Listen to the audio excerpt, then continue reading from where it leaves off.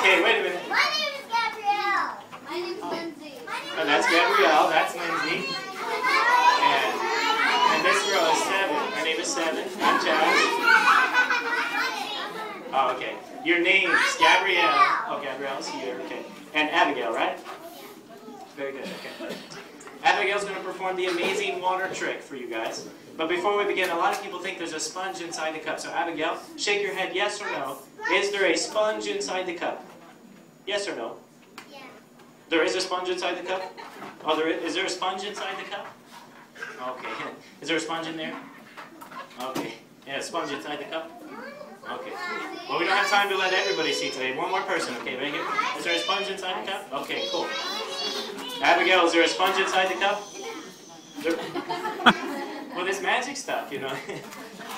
See, that's the power of magic. I can make you think the way I want you to. I'm kidding. All right, hold up your left hand.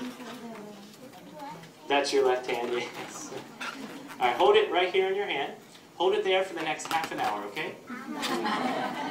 While you're doing that, Abigail, to do this trick, you need all-natural spring water. Oh, check it out. I brought all-natural spring water with me today. There it is, Abigail. All-natural spring water.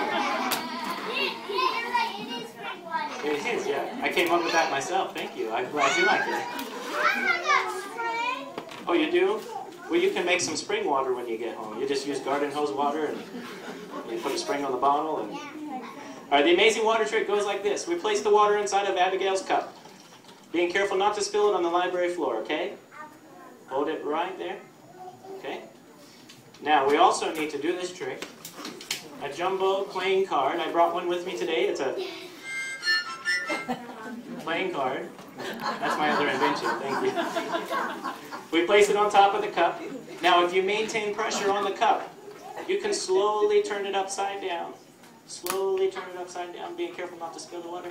She did it. Give her a round of applause. Good job, Abigail. All right. Hold still, Abigail. Don't leave. Hold still. Face the audience. Big smile. Good job.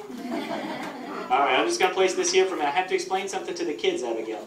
When you do this trick, make sure that you do it over your mom and dad's kitchen sink, okay? That way it doesn't come back on Tricky Chaz the Magician. And there's another rule for this trick. Never remove the playing card when you do the trick. Uh-oh. Uh-oh. Don't move, Abigail. I got an idea. Hold up your hand like this. Hold it up in the air. She's not moving. Okay, put your hand up in the air. Put it on top of the cup. Just don't remove your hand for 24 hours. Everything's going to be fine, okay? Oh. Well, you know what? We need some magic words then. Who knows some magic words? Right here? Right here? All right. Well, today's magic words are going to be think big and dream big and read big, okay? So we're going to say think big, dream big, and read big, okay? You guys ready? Everybody say it with me. Think big, dream big, read big, and look up.